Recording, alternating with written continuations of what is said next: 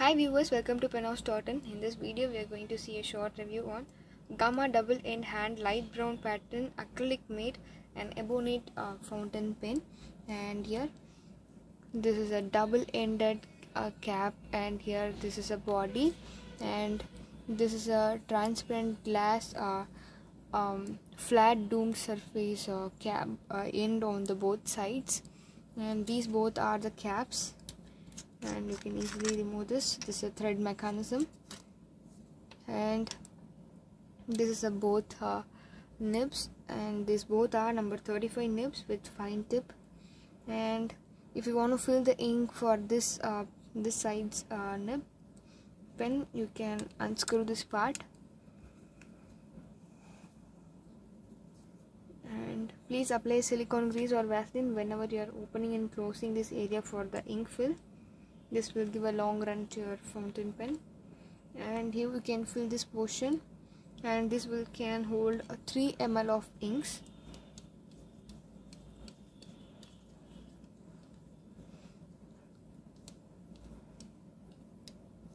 And here, these are the long threads which are so strong, so no leakage problem will occur in this pen. And here, this portion also you can fill the ink. This can also will store 3 ml of inks, more than 3 ml of inks.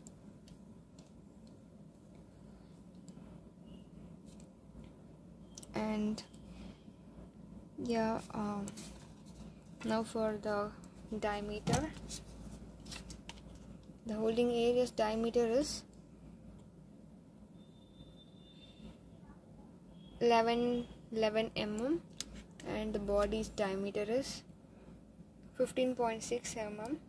Same to this side, and the brand's name Gama was stamped here. And now the writing. For today's writing, I'm going to use pen of violet color ink.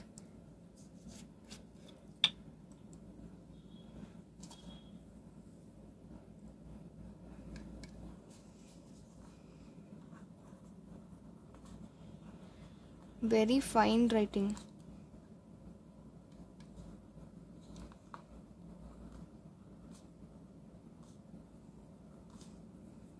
Extremely smooth.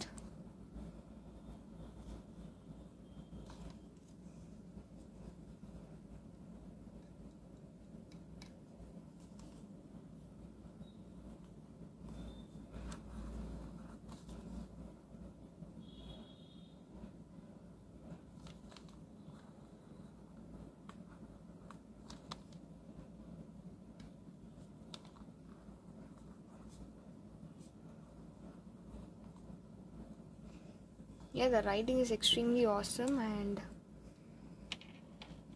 these are a fancy pens, and some pen collectors may love this pen. And these are some specific rare collections for in this some models.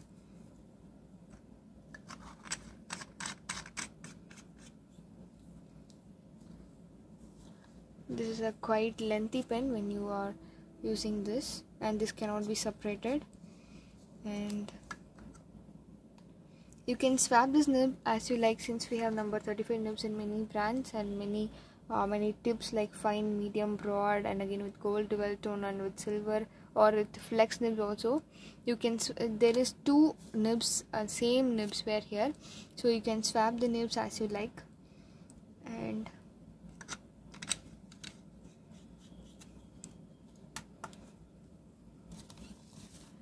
the total weight of this pen is, this is 42 grams.